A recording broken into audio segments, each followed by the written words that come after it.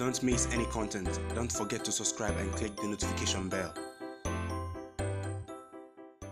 Hey guys, welcome back to Sahara Football. Another fine morning here. We're going to talk more football, and it's this time the performances of Ghanaian players abroad. Great weekend for Ghana football, and a host of Ghanaians were on the score sheet.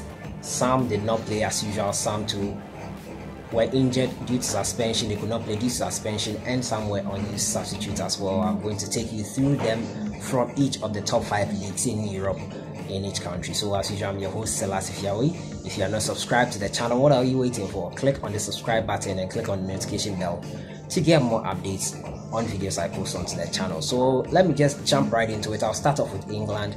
And with England, there was no Premier League action. There was only FA Cup action, yes. And a few of the Premier League teams that were still in the FA Cup took part in the competition. I'm looking at the Ghanaian perspective of things. I'll start off with AFC Wimbledon versus Millwall.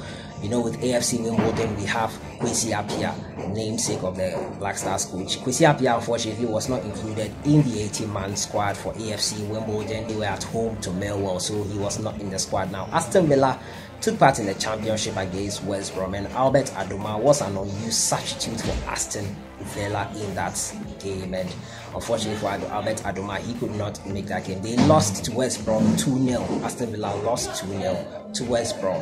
To my next game, it has to do with Sheffield United and Reading.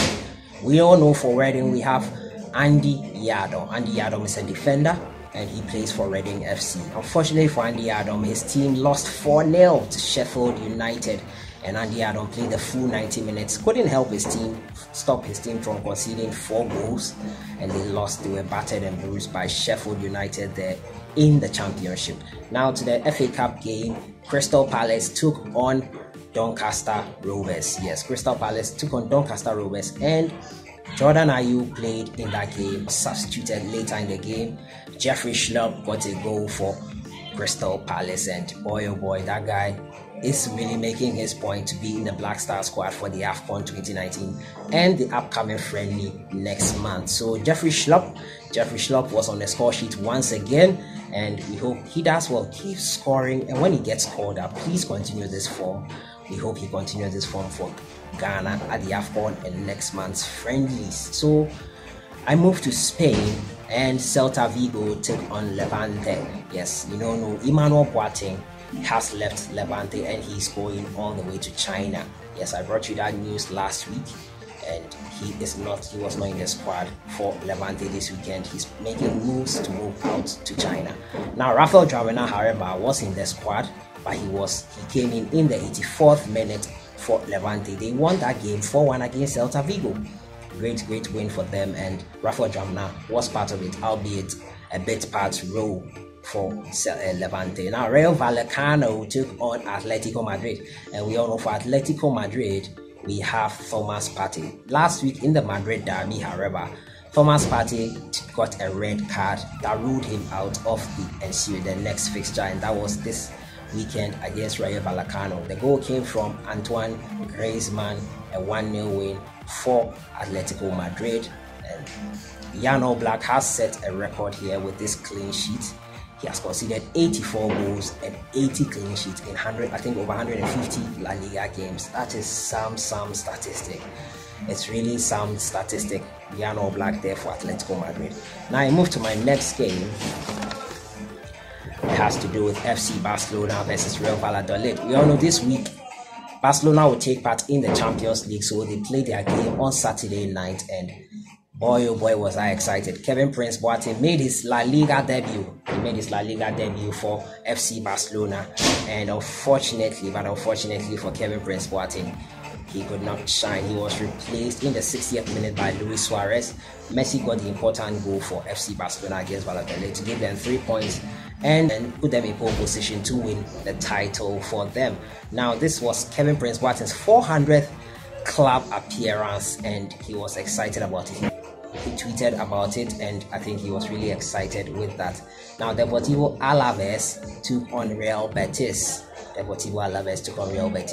Wakasu played 58 minutes in a 1-1 draw with Real Betis. Now, Albacete Balompié took on Real Zaragoza, and we all know our player Sule Ali Montari. He's 36 years old now, and he has taken 2 of the Albacete Balompié. They are in the Segunda Division of the Spanish football, and they got a point in that game. But fortunately, Sule Ali Montari could not make that squad. He was not included in that squad for Albacete Balompié. They got 1 point from that game as well.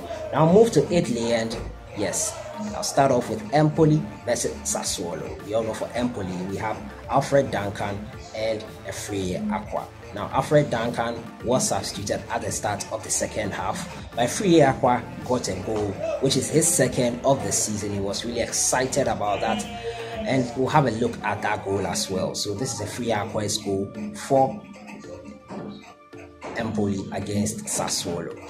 Yes, so this is the goal. Beautiful goal there by Afriyie Acquah. He doesn't score that much. This being his second goal for the season should tell you the story there. And Afriyie Acquah, thankfully he got a goal for Ghana. Now Inter Milan versus Sampdoria. That's the next thing I'll be looking at.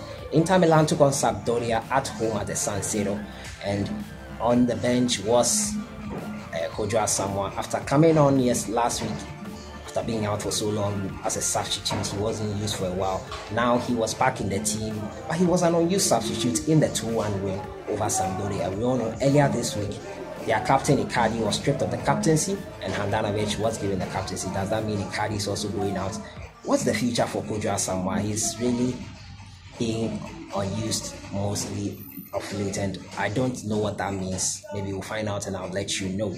Now Juventus took on Frosinone on Friday because they'll be playing the Champions League this week, so they had an early match on Friday. Chipsa, who is a Ghanaian, played full 90 minutes, but unfortunately Ronaldo and Dybala scattered and thrashed Frosinone 3-0 on the night. Chipsa was in action for Frosinone on that occasion. They are still in the relegation area, and we hope they are able to pull out of it. Now Udinese took on Chievo Verona, and Nicolas Opoku played 82 minutes in that 1-0 win over Chievo Verona. Udinese versus Chievo Verona. Now I move to France, and we have Monaco took on Nantes. Now we all know Majid Waris plays for Nantes, and Majid Waris plays for Nantes, and unfortunately for him, his team lost 1-0. This is also the club of deceased footballer Emiliano Sala, and he was a teammate of Majid Waris as well.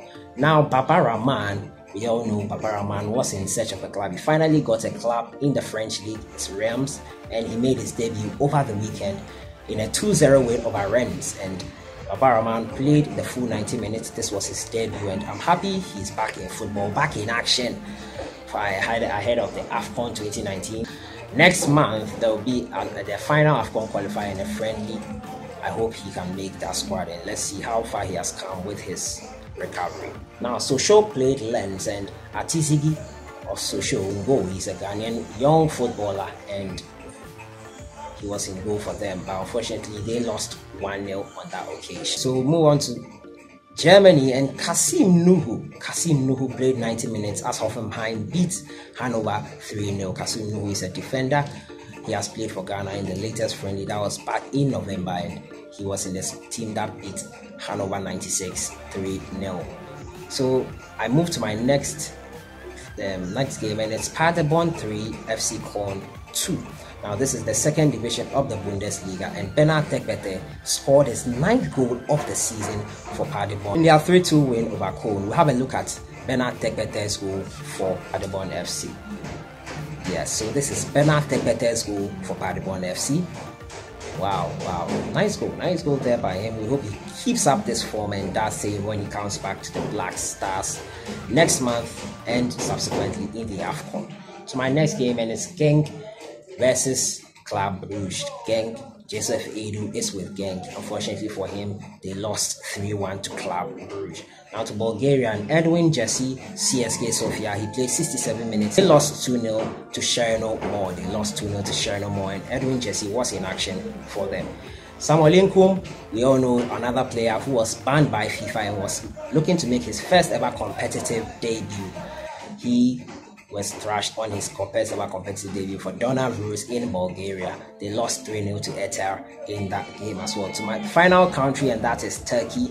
Fenerbahce earned a point in Acquah Konya score, and Ayew was a 63rd minute substitute in that game for Fenerbahce. And Fenerbahce, they are actually out of the relegation zone, but a little more wins and they will be much more safer than they are currently. Now, Kayseri Sport took on Godstepe, and Bernard Mensah was with a goal. Asamoah Gyan was really excited for Bernard Mensah after he had scored that goal.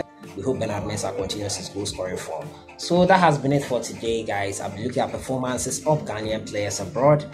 I think they did really well this weekend, and they should continue this grind, find great form. Who was your best performer for the weekend? Let me know your thoughts in the comments box. I'll see you guys in the next one.